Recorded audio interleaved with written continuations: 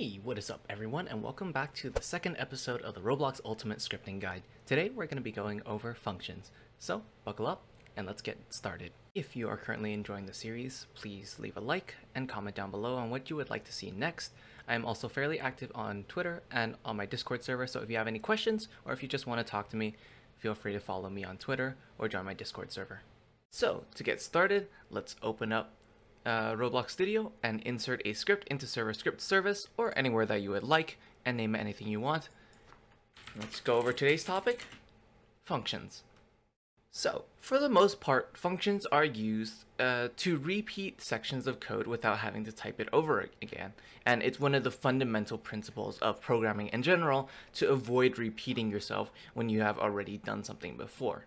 Functions are created using the function keyword followed by the name of your function. So I'm just going to name mine my function, as well as two parentheses, or well, a set of parentheses.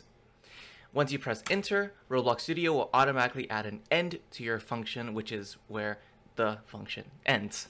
Within these parentheses, you can put anything you want. These are called parameters, and these are items that are going to be used by your function that might change outside of it. So this would usually be something like a player, or maybe their name, or maybe their character, maybe some sort of team, something like that. That may not always be the same all the time. So for my example, I'm just going to be using a very generic variable sum number.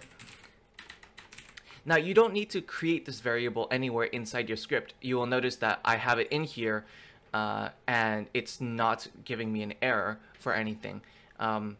This is only just a placeholder and something that you will need to fill in after you declare your function and start to use it. So within here, I'm just going to do something very simple, and I'm just going to say print some number. Now to call a function, you simply type the name of the function. So in my case, it's my function, and it will automatically fill in the two parentheses. And within the parentheses, you will need to put in the same number of variables or the same number of arguments in this case to fill it in. When they are in the function, they are called parameters, and when they are called arguments. I know, it's very confusing. You don't necessarily need to know that, it's just something that you might hear in the development space. So in my case, I use some number and it prints it out, so I'm just going to put 3.14. Technically, this function would also work for anything else, because this variable in here right now is not checked for any specific type. So I could actually put something like cat or beans, or I could even put like an object like workspace, and it would probably still work. But for simplicity's sake, we will just keep it as some number. So we're going to hit run. And we see that it prints out 3.14. So another function of functions is the returning. So what one other keyword that people will typically see in a function is the keyword return. So the return function essentially ends and exits the function without continuing on underneath. And what returns usually will be followed by are some sort of result. Whether that is a number, whether that is a specific player, or anything like that in between. It can be any value that can be returned.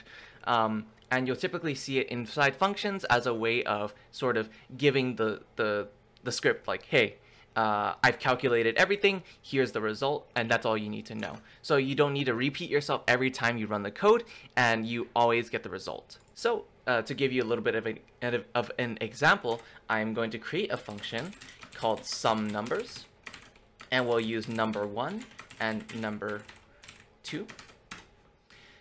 And what we will do is that we will simply return number 1 plus number 2.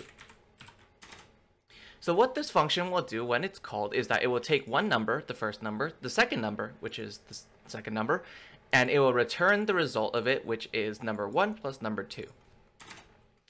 And we will simply call it by typing some numbers, and we will say 1 and 2.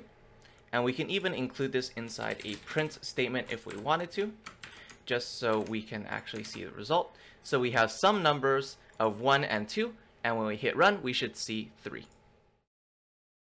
Perfect. So that is going to be it for this episode, but I have my second scripting challenge for you, which is a very, very basic calculator.